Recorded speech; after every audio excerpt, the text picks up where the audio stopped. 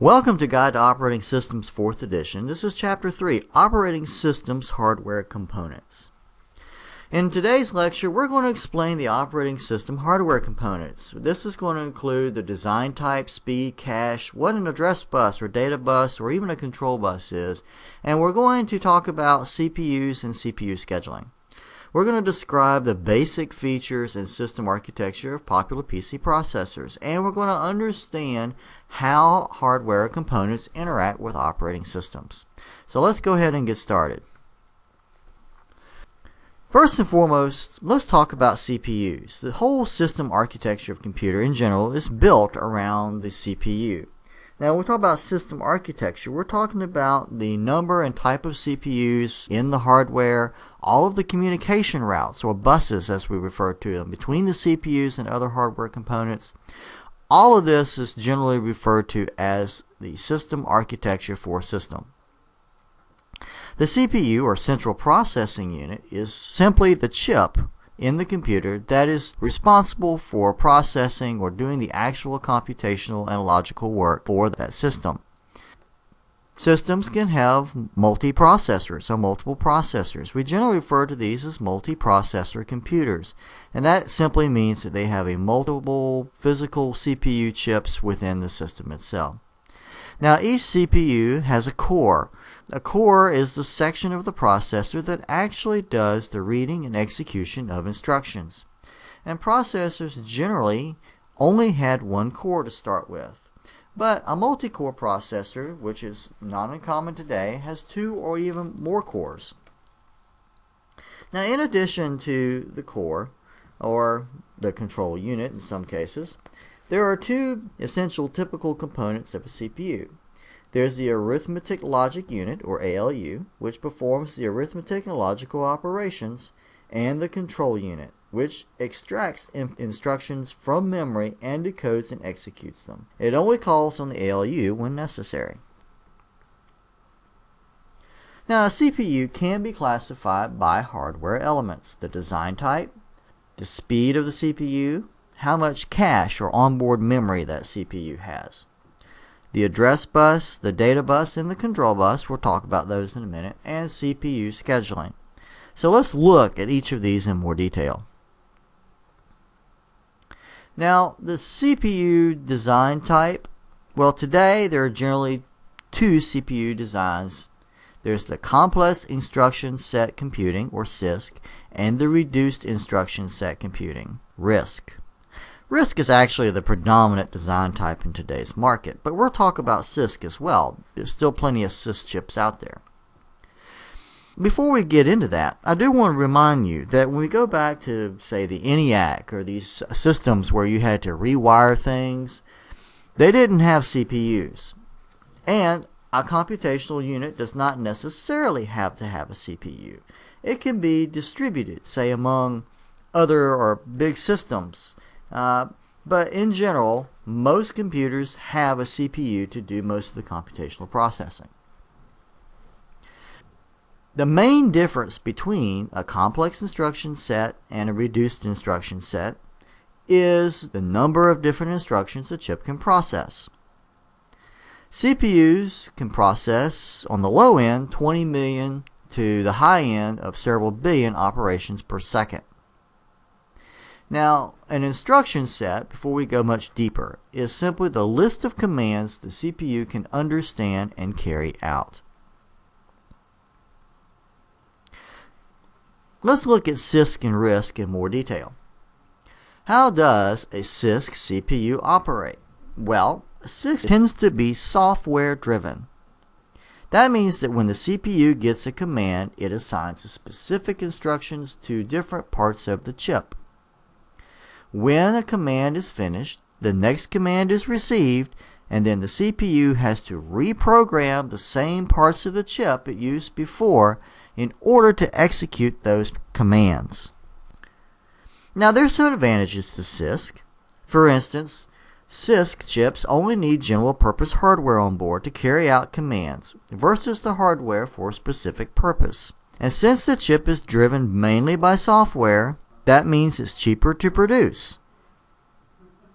There are disadvantages to CISC as well. The complexity of the on-chip software needed to make hardware do the right thing, for one, and the need to continually reprogram the on-chip hardware in between instructions. That means that the CISC chip will be a little slower than RISC chips, and we'll see more of that in just a minute. So, because general hardware is used, functions will not be executed in the most efficient way. Hardware modules, however, can be added to optimize or to perform certain functions. For example, a math coprocessor, which can be added in order to help with all those computational functions. Now, that's going to increase the price, and it's going to improve the performance of the CPU as well. Now, let's contrast that to the RISC chip. A RISC CPU operates typically by using a technique we refer to as pipelining. This allows the processor to operate on instructions while it's retrieving more instructions from the operating system or the application. Now, the advantage of RISC, of course, is that it requires very little software setup for specific tasks because it has all that hardware built onto the chip itself that's firmware set to do specific functions. The disadvantage of RISC, of course, is that you have to have that hardware, and hardware tends to make the chip more expensive.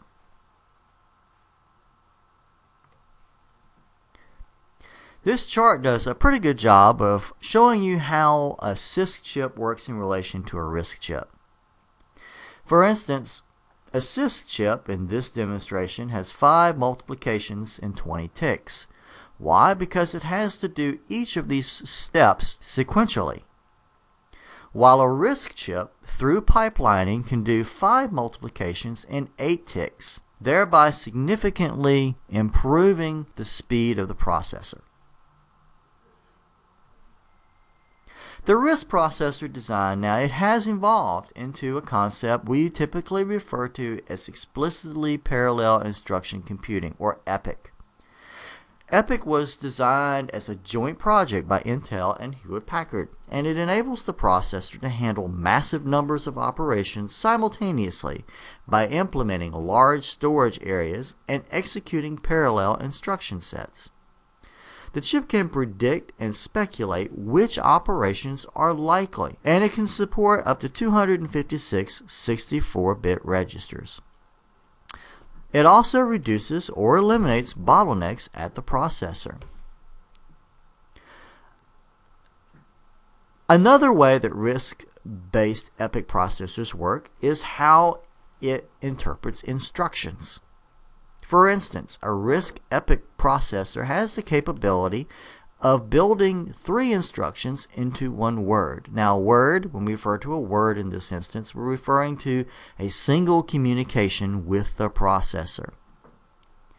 CISC and traditional RISC chips are pretty straightforward, 1 instruction per word.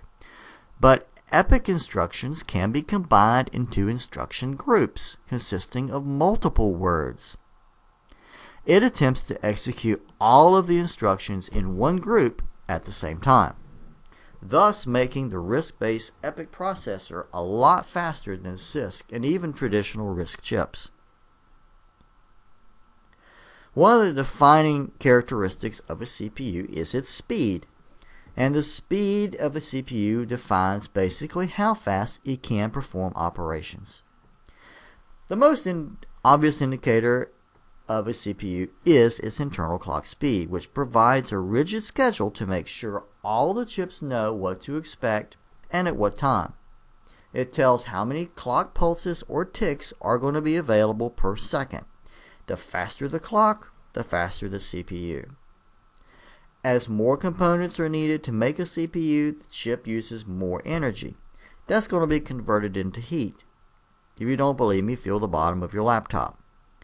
CPUs oftentimes require fans to keep cool, particularly the modern CPUs today. A CPU must be able to communicate with other chipsets on the computer. Virtually every device on the computer is driven by some sort of chip. It uses external clock speed to communicate with the rest of the components on the computer. External clock speed is going to run slower than the internal clock speed, anywhere between 1/8 the speed all the way down to 1/2 of the speed of the internal CPU clock.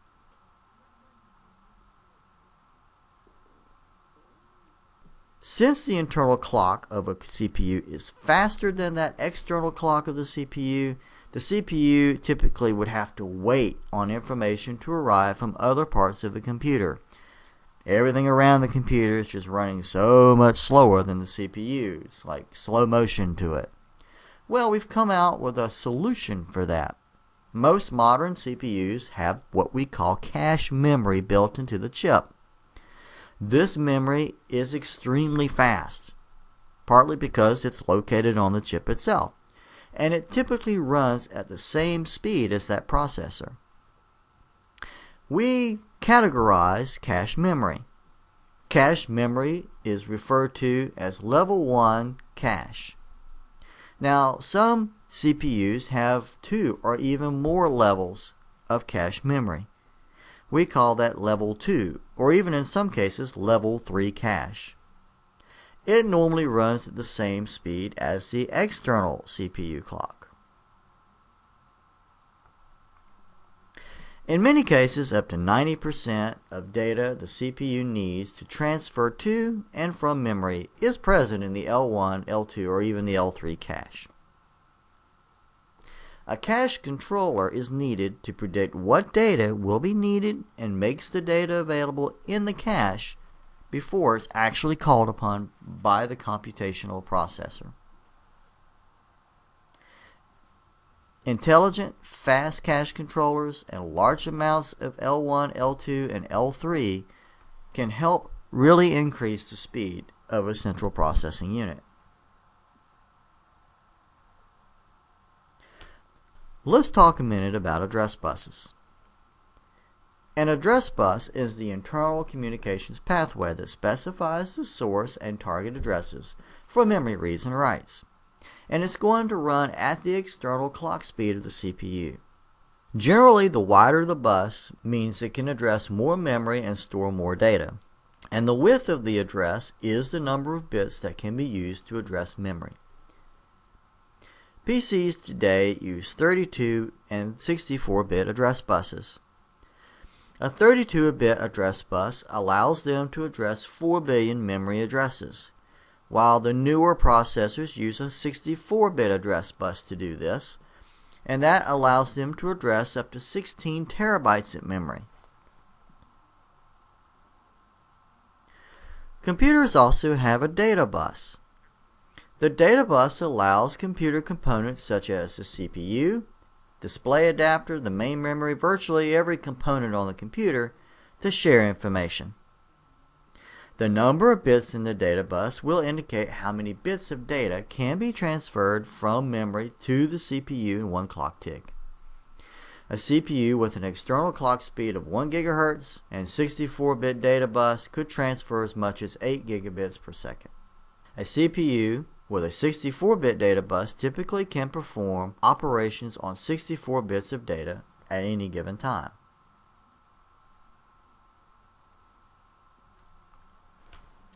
Information is transported to the control bus to keep the CPU informed about the status of resources and devices connected to the computer. Memory reads and write statuses are transported on this bus as well as all the IRQ requests or interrupt requests. An IRQ is a request to the processor to interrupt whatever it's doing to take care of a specific process, which in turn may be interrupted by another process.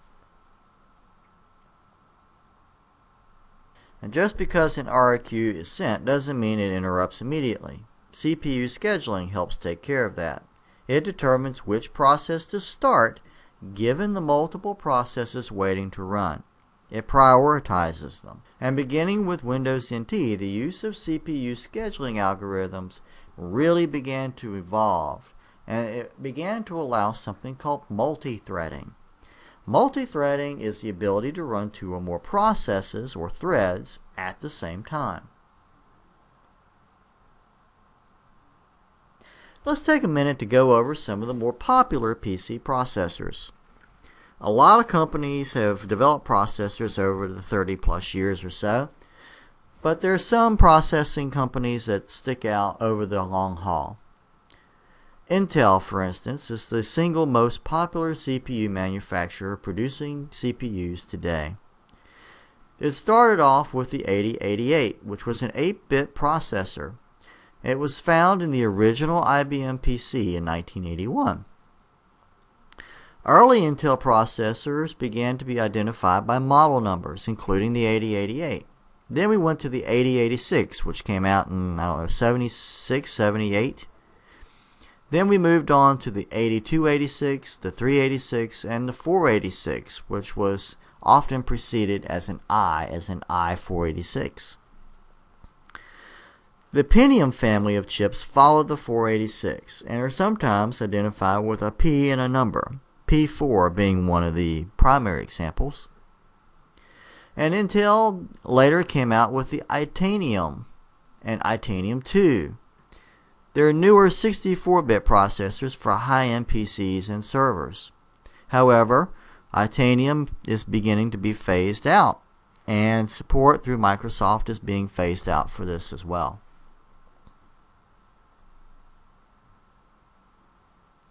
Here's an example of some popular PC processors.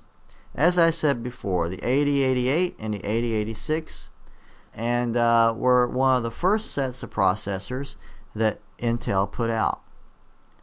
The 8286 is where we began to see the whole x86 phenomenon take hold. It originally started in 1982. The 386SX chip came out in 1985. It was less expensive than other versions of the 386 chip, and it supported only 16-bit data buses. The DX is where we switched to the 32-bit data bus on CPUs, and we came out with a less expensive version of the 486 chip in 1989. It only supported a 16-bit data bus. Pentium came onto the market in 1993, as well as Pentium Pro in 1995. The Pentium Pro was optimized for running 32-bit instructions, and Intel also released a multimedia extension, or MMX, with new instructions to deal with multimedia. It added cache, or L1 cache, onto the chip. The Xenon came out in 1998, as well as the Celeron. Pentium 3 and 4. The Pentium 4 had two math coprocessors built into it. The first RISC-based Intel Itanium chip came out in 2001, 64 bits with EPYC architecture. That, along with the Itanium 2, were generally designed for high-end PC workstations and servers. In 2001, Intel developed the Itanium processor. That, along with its cousin, the Itanium 2, are different in two respects. First of all, this is the first time we start seeing RISC-based EPYC architecture integrated into the processor. There are also 64-bit chips designed for higher-end systems, computer servers, and high-end workstations. In order to use the capabilities of 64-bit processing, the operating system and applications then had to be rewritten to use 64-bit. Windows XP, Windows Server 2003 Enterprise, and 2003 Data Center, as well as 2008, can be run on Itanium 64-bit processors. However, they may not make full use of the 64-bit compatibility, with the exception of Server 2008. Initially, processors were developed with one core, but today we have many multi-core Intel CPUs available. Let's talk about a few of them. This table shows you some of the multi-core Intel CPUs that are available. Starting in 2005, the Pentium D had 2 cores. Then we came out with the Xeon, the Itanium, and then we moved into the Intel Core Solo in 2006. It had 1 core, whereas the Duo had 2 cores. The Pentium dual core was very popular for a time. It came out in 2007. And lately, we see the Intel Core i3, i5, and i7. The i7 originally came out in 2009 with 4 to 6 cores. It could go up to 3.33 gigahertz. It had a very fast bus speed and a cache of 4 to 12 megabytes. The Intel Core i5 and the i3 came out to produce mid to lower range PCs to go on the market. They tend to be slower, have fewer cores, and they also have less cache. Advanced Micro Devices Incorporated, AMD, is a direct competitor with Intel. It also manufactures CPU chips. Here are some of the processors that AMD came out with.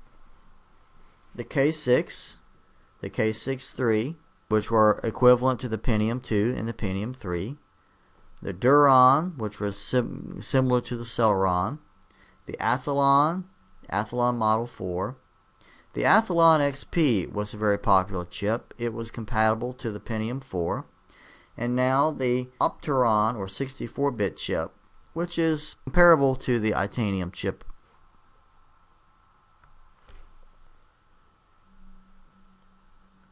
The multi-core AMD processors include the Athlon 2, the Phenom 2, the Phenom, which has 3 to 4 cores, the Athlon X2, the Opteron 4000 series, which allows up to 12 cores, and the Opteron 6000 series, which has 6 cores. Let's talk about some other processors that you may find out in the workplace. Motorola used to make chips for the Macintosh computers or even older Unix computers, but they're all discontinued now. PowerPC was a newer line of chips that used different instruction sets than the Motorola line. It was originally developed jointly by Apple, IBM, and Motorola, but in 2005 Apple moved to using Intel chips. SPARC, Scalable Processor Architecture, is a RISC processor designed by Sun Microsystems. You still see SPARCs out there quite often. SPARC T3 is the current version of the SPARC processor. It's a 64-bit chip with 64-bit address and data buses. Alpha is another chip you may run into. It's designed by Digital Equipment Corporation, or DEC. It was purchased by Compaq, which was then purchased by HP. It's found in older high-end HP and Compaq servers. It has a 64-bit data and address bus. It was the first chip to reach a speed of 1 gigahertz. It's kind of its big notoriety. Found in computers conducting heavy networking, engineering, graphic duties. Those were the original target audience for this type of chip. And there were many proprietary devices, file servers, firewalls, and routers that ran custom operating or firmware operating systems based on the Alpha architecture. Well, that's pretty much it for this chapter, so let's summarize it. Hardware and operating systems are interrelated because many ways they grew up together. The processor hardware improvements have marched steadily from the early 8088 chip, that 8-bit chip, to the modern 64-bit multi-core processors, those i3, i5, and i7 processors. Operating systems paralleled these changes to take advantage of the hardware capabilities at each stage of the development. Windows 7 is the prime example of that. The early computer operating systems were well suited to the early processors, but as processors became faster and more advanced, so did the operating systems. Today, 64-bit processors provide a foundation for operating systems like Windows 7, Mac OS X, Snow Leopard, and Linux Fedora to take advantage of the high-speed networking and the multimedia capabilities available today. Multi-core processors bring greater capabilities and functionality to server operating systems as well. That's it for Chapter 3. Next week, we'll talk about Chapter 4, File Systems.